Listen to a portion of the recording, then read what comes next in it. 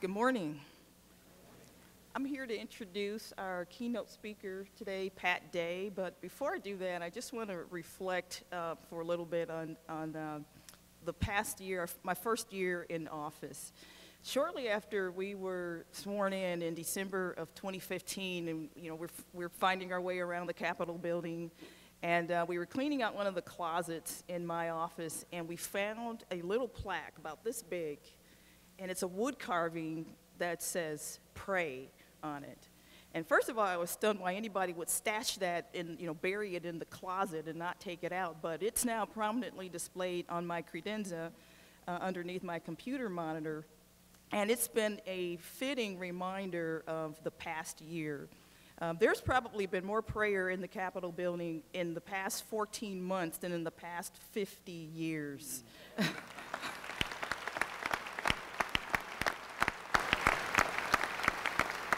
And one of the highlights for me was a group of about 30 to 35 pastors, ministers, and preachers who came to my office. And my office is not as large as the governor's.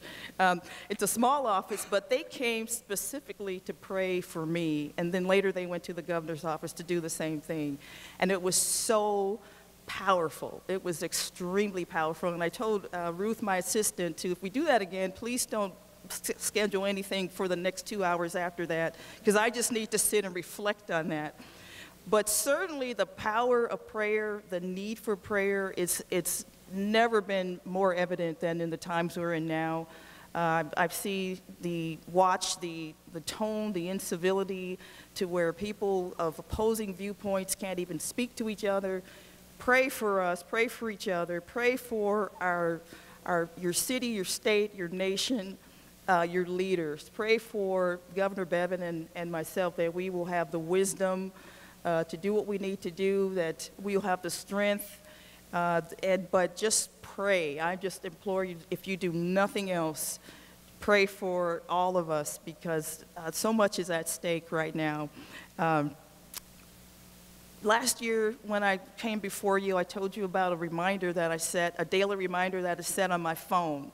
And at the time, it's not about you, it's about God. But I've changed that this year after hearing a prayer that one of the deacons at my church, it was something he said during one of his prayers. And he said, "Help me be a better servant."